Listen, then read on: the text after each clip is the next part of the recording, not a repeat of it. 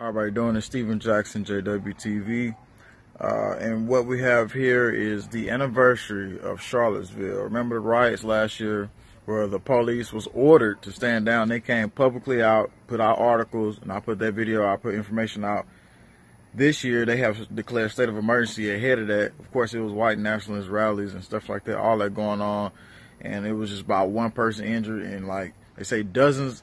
Well, actually, it was one killed and dozens injured. It was a weekend of street battles and stark displays of racism, exploding into a deadly act of domestic terror. Tonight, we examine the hateful groups that now appear to be banding together.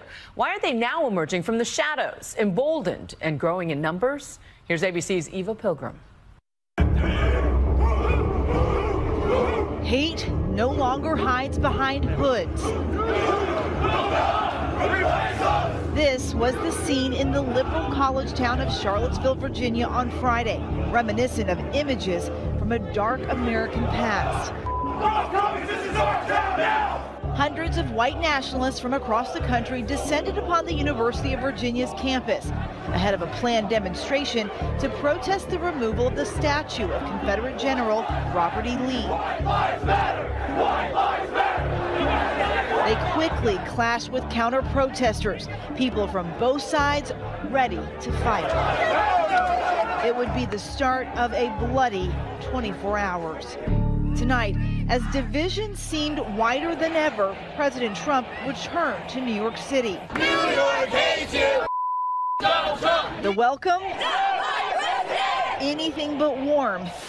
Earlier today, the president spoke from the White House directly condemning hate groups for the first time since the events over the weekend. Racism is evil, and those who cause violence in its name are criminals and thugs, including the KKK, neo-Nazis, white supremacists, and other hate groups that are repugnant to everything we hold dear as Americans. But some, even in his own party, saying those words came too late about an incident that has become a new American flashpoint.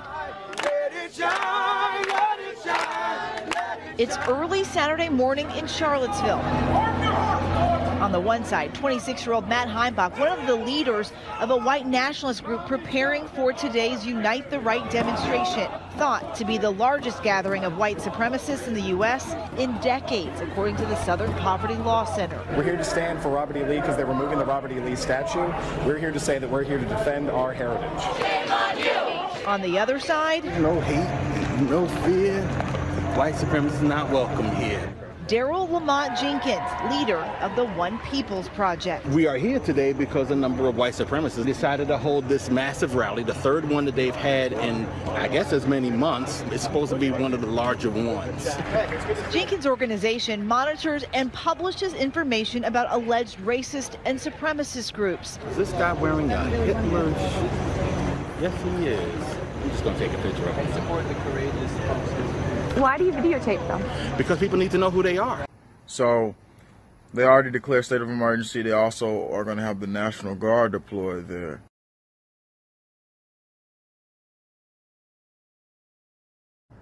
Officials said the declaration will streamline state and local operations this weekend, while also allocating $2 million in state funds. The declaration authorized the Virginia National Guard to assist security efforts.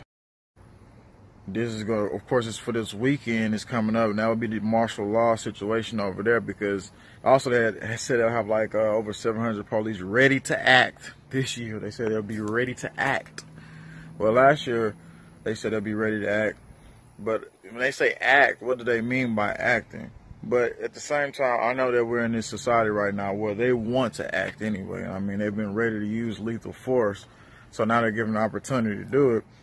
In Richmond, Virginia, the governor already pretty much put the implementation of state of emergency in Wednesday.